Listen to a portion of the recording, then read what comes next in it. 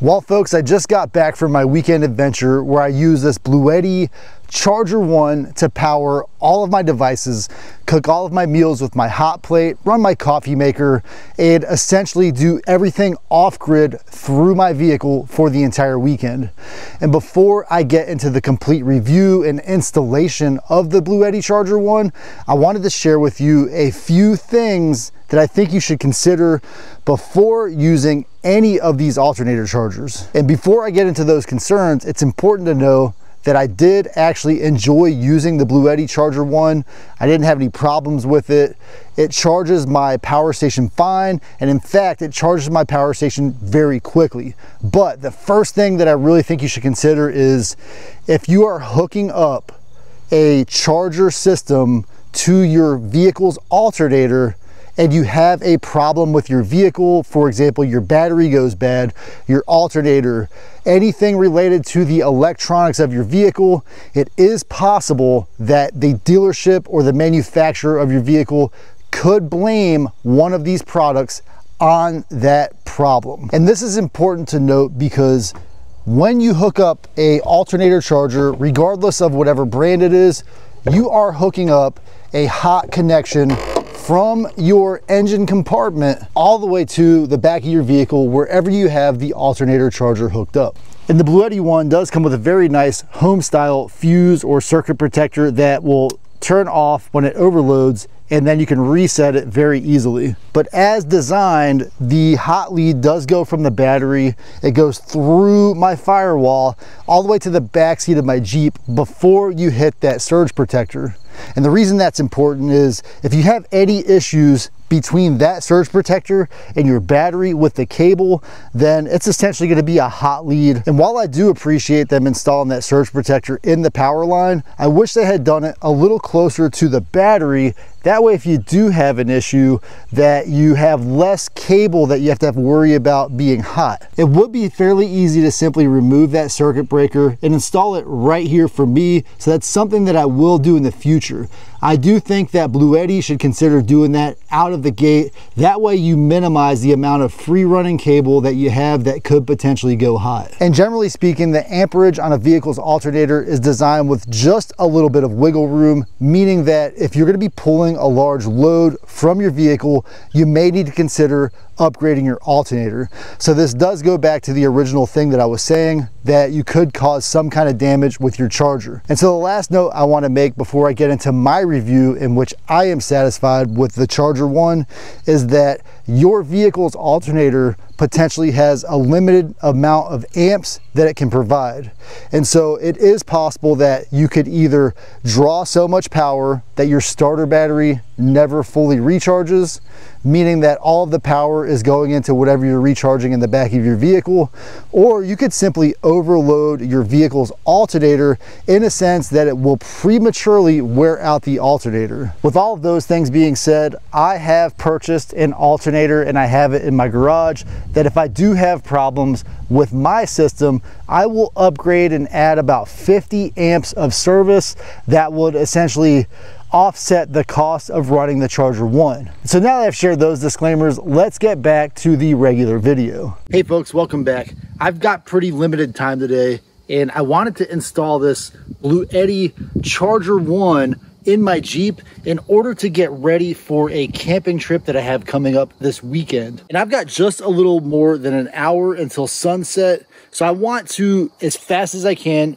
get this thing installed by routing the power cable from the engine compartment through the passenger compartment into the bed of the Jeep. I've had the Bluetti AC240 and B210S in the back of my Jeep since they were released sometime in February last year. The power station and that extension battery are the perfect amount of power for me for a weekend adventure. However, I do have to come back, plug in the power station and recharge it at the end of my adventures. And on my prior vehicle, my minivan, I had a solar panel. That solar panel would top me off throughout the week to get me ready for my next weekend adventure. However, my rooftop tent has a rounded surface and none of those foldable or flexible solar panels that I have are compatible with mounting on that rooftop tent. So let me quickly get this thing installed, and then the rest of this video will be essentially a review of how this thing performs throughout the weekend. And for me, step one is going to be routing the cable through the firewall so that it goes directly into the passenger compartment of the Jeep. Well guys, to make this so much easier, this is my brake master cylinder. There was a grommet right there. This grommet right here, I pop that out. I'm gonna drill a little hole in that, and I'm gonna run the cable through that. That hole is much easier than trying to go through the main wiring harness on the passenger side. So if you are going into your compartment or your passenger compartment from under your engine hood, I highly recommend entering through this hole that is close to the power booster. So I've got the cable ran. I haven't hooked it up to the battery yet because I wanna wait until I've got everything else set up. Straight over the top here, through that grommet, down along all of the trim, and all the way. I'm going to set it here for now. When I get a little more time, I'm going to run a hole through here, and then you can just barely see the black, that plastic there. That part down there next to the bed is where the weep hole for excess pressure is. So when you slam your doors, it allows the pressure to escape through there. So somewhere there is a hole that I will be able to eventually route the MC4 cables through. But in the meantime, just for the sake of a quick setup, I'm gonna go through the back glass here on the hard shell roof. If I had probably one more hour to work on this, I would tidy everything up, and I will do that in the future if in fact I don't end up replacing this thing with something else. Because if you've been watching my channel, you will remember that I did the EcoFlow supercharger or alternator charger back in around May. But the problem with that was it only works with that XT150 cable that is proprietary to EcoFlow products. And they were supposed to come out with an MC4 adapter, but I haven't seen that yet. So this Bluetti Charger 1 perfectly will mount up with the Bluetti products. So that's what I'm stuck with for now. The Bluetti Charger 1 does come with the correct, I believe that's probably a 3mm or maybe a 2.5mm Allen key. And the output side is going to be for my MC4 cables, which come pre-wired. This MC4 cable will go into the alternator charger, no problem. And so let's loosen that up. Loosen it up nice and easy.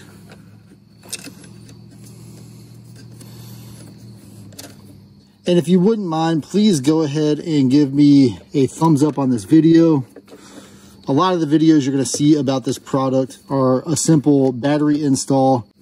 The person installing it may not end up using the product long term. I do like to test the things that I test on this channel as long term as possible. And so those thumbs ups definitely help me manage that. I got to loosen this screw just a little more.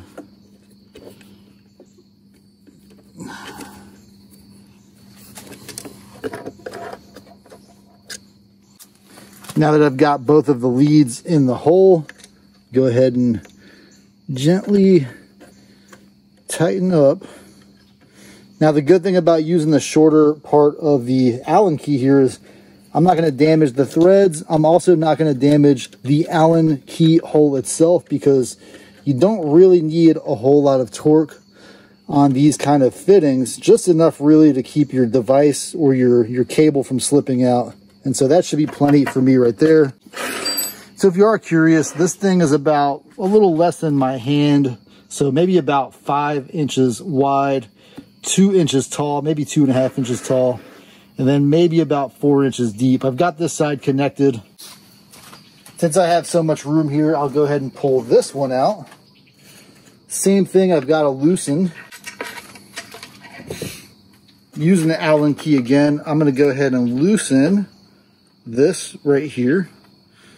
And let's see, almost done.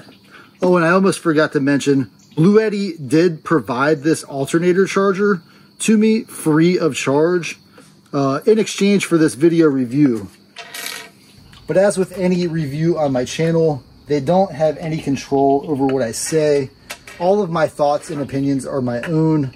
I do try to give the items as fair of a opportunity to succeed as possible, and when they do fail, I do actually mention in the video when products fail. Something that's very important to keeping the product reviews as fair as possible. And so I do want to point that out. But I've got the positive cable decently tightened up here. And now I'm going to go ahead and input that negative or that ground cable. And one of the first observations that I have is this Alternator Charger 1 or Bluetti Charger 1 is maximum output of 560 watts. Whereas the EcoFlow alternator is rated at a maximum output of 800 watts. However, as I stated before, this one uses MC4 cables, which is essentially compatible with anything that will accept solar panels, and you can vary the voltage input.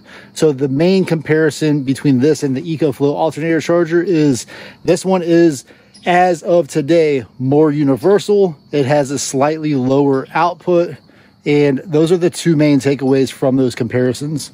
And then I also have a Picron 500 watt one that is similar as well. However, I have not had the opportunity to install that. When I heard about this Bluetti Charger 1 coming out, I figured I might as well match the Bluetti Charger 1 to my Bluetti power stations that I keep in the Jeep at all times. So all I've left to do is hook up the MC4 cables, hook up the battery, and then we can test this thing. And my only true gripe about the AC240 and the B210 is that they come with different PV or DC inputs. So this one's for the B210 and this one's for the AC240. So if I had lost one of these, then I would be stuck with only using one of those as the input device.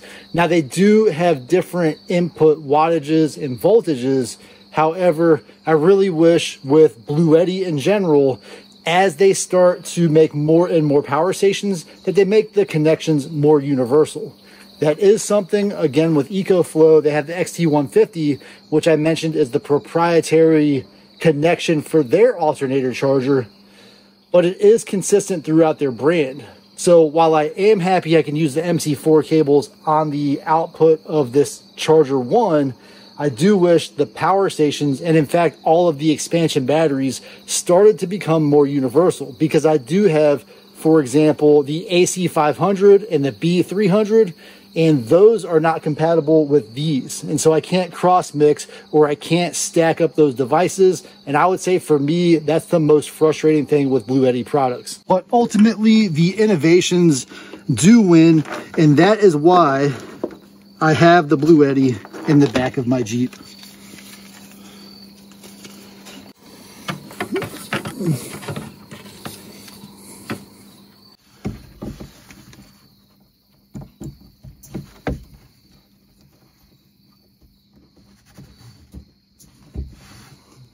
So for my particular battery, I have a 13 millimeter socket on the ground, as well as a 13 millimeter socket on the positive.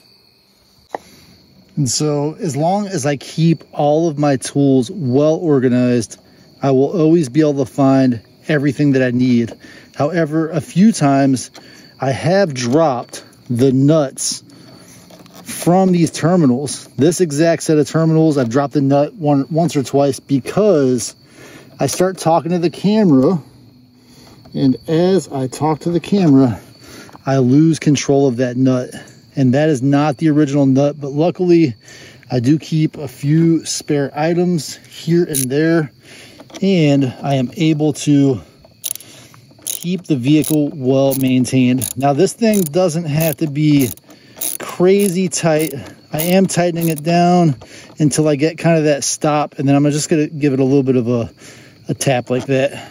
Same thing with the positive. I'm going to get the same one. This one actually doesn't have anything attached to it, so I'll go ahead and go straight to that main, which also happens to be in the middle. And since that's in the middle, I'm also hopefully less likely to lose that part.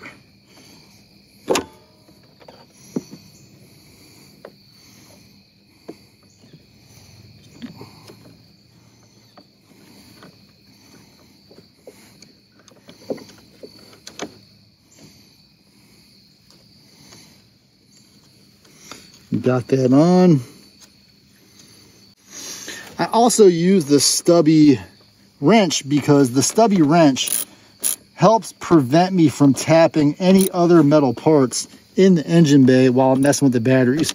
Now, some folks that do it the absolute correct way, they're gonna have a tool that has maybe a rubberized grip or something.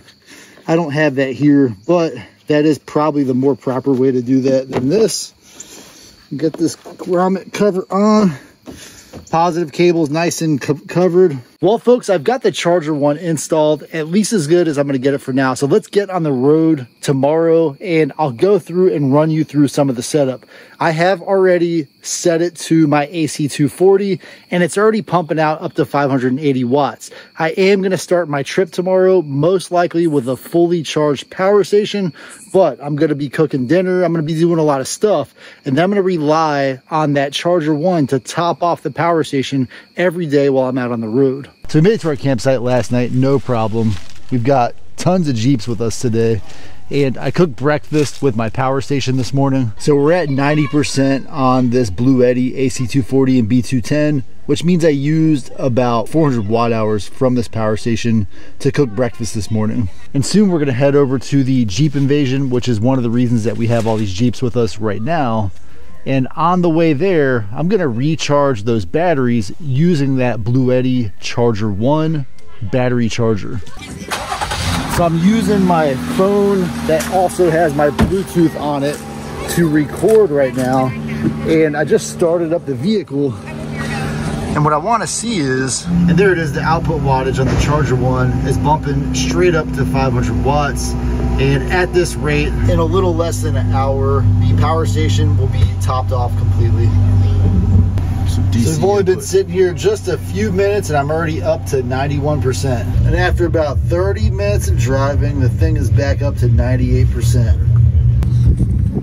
So not bad, and this entire parking lot is full of Jeeps. So I pulled this charger out just to have it in my hand as I give you some final thoughts on how it performed over the weekend. And number one, I did intend to do a full cinematic review. However, I was spending time with my daughter. I got carried away with that, and I honestly didn't feel like filming a lot over the weekend. But what I did do while I was out this weekend is I consumed quite a bit of power from my battery bank setup, and I recharged that power using this device without any issues at all. In fact, every day during my trip, I drove for about an hour or two, and I was able to get up to 98 to 100% charge on this battery system with no issues. So what do I think overall about the Bluetti Charger 1? Well, I mentioned a few things that you really need to consider at the beginning of the video, and those are brand agnostic, meaning that whether you get the Bluetti, the EcoFlow, the Picron, any of those alternator chargers are going to have a similar risk associated with them.